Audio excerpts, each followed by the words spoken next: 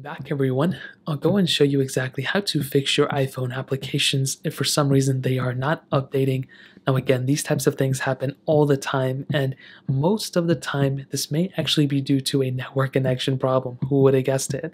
So what you want to do is you want to make your way over to your settings app, and you want to verify you're on a Wi-Fi connection that's good, aka the 5G one, or you have a strong cell connection or whatever the case is. Now, how do you test these types of things? Well, what you want to do is you can make your way over to your app store like this. If it takes a very, very long time for you to even load up the app store, then you may have an issue.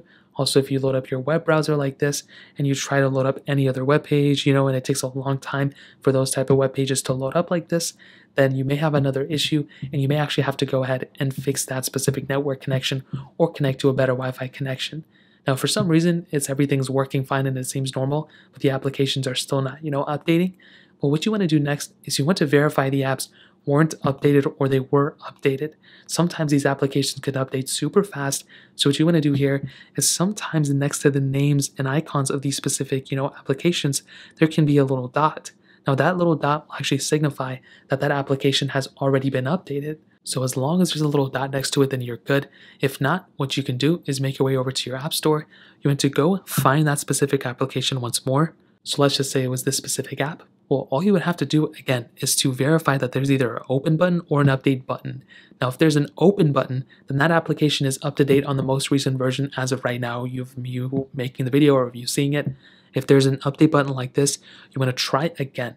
So just try updating your specific application once more, and most of the time it may take like an extra second or two if it's loading really slow. So if that icon just takes a long time for it to go through, then that is a specific problem that's a network connection problem. Now, if none of these things are working and the application is still not updating, the final thing you can do, or one of the final things, is to make your way over to a settings application like this, go down to General, click on Software Update, and see if there's an update available for your specific device. Like I mentioned before, as long as you're on a more recent version of software, then you should be good to go. If you have a very outdated phone, aka like an iPhone 5 or something, and you're trying to update your app but it's not working, most of the time if you have an application or a specific phone that's old, it's probably not going to work. Apple stops supporting an application developer, stops supporting certain apps after a certain amount of time. So you may want to update a phone or downgrade to a different version of the application and pretty much move on from there. So that's pretty much it. That's how to do it. If you guys have any other questions or anything, let me know in the comment section below. Hit the like button, that would mean so much, but definitely hit that subscribe button. More importantly than everything else, I love every single one of you guys. Hopefully I'll catch you guys in the next video. Peace out till then.